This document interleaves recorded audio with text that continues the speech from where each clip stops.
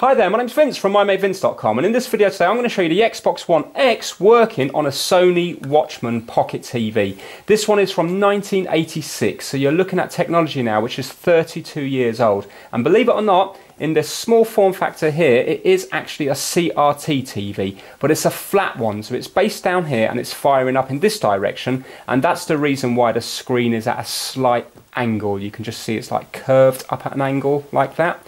So what we're going to do is we're going to show you a bit of Forza Motorsport 7, and then I'm going to show you the setup and how I managed to get this to work. So let me just zoom in now and show you a little bit of the menu and then the game working.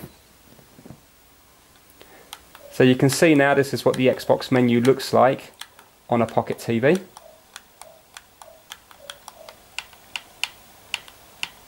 Right, let's show you a bit of Forza 7.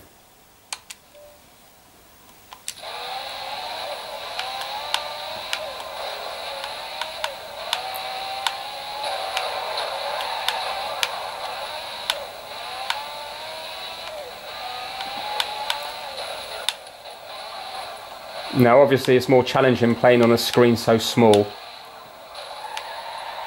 but you can still see that it is possible.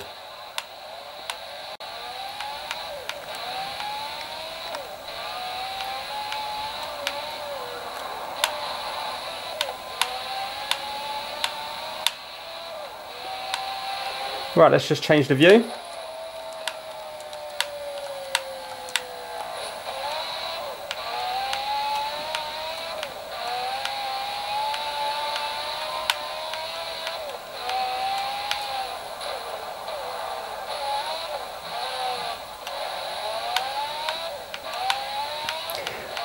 Right, okay, let's show you the setup on how I got this to work. So here on top we have the Xbox One X. Now out of this one we have the HDMI cable, which you normally have to feed your TV. Now remember, this is digital, so we need to convert it to analog so that the Sony Watchman can actually recognise the signal.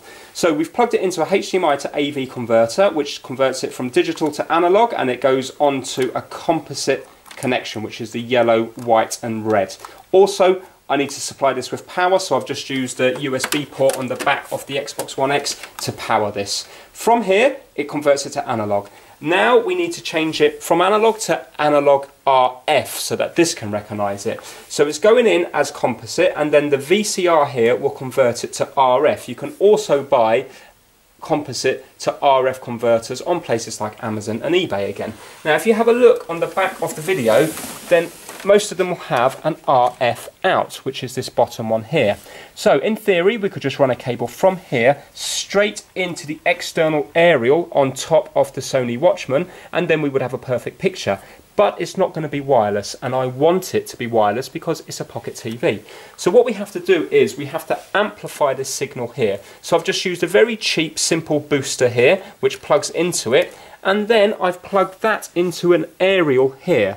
So what's happening is the weak RF signal is coming out of here, it's getting boosted, and then it's getting distributed out from this aerial here, so then that the Sony Watchman can actually pick it up via the aerial here. So we just need to put up the aerial, turn it on, and then we need to tune it in to the right frequency. So we've got a little dial here for the tuner, and we're just going to keep moving this around until we get to the correct frequency. There we go, here. And just give it a bit of fine tuning, and now you can see that we have the Xbox menu there, and now when we move around the place you will see that it's moving around. Now when you're looking at it with your own eyes it looks a lot better, because when you're looking at it through a video camera, a lot of the time you have these bands that move up and down and flickers. So for example, you can see now that it's dark up the top here, but it's not actually dark in real life. That's just caused when you actually record it through the camera. Now with this setup here you've got to be a little bit careful, because depending on how strong you amplify the signal it could be illegal, because it's the same as pirate TV. In this instance here the signal's only working really in this room. Once I leave this room or go a little bit further it starts to break out.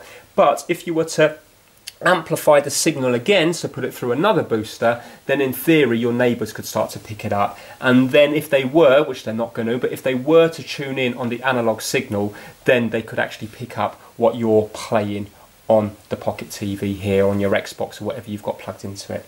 So there you go, that's how you get the Xbox One X working on a Pocket TV from the 1980s. So please give it a thumbs up if you liked it, and please subscribe for more how-to videos. Take care, bye now.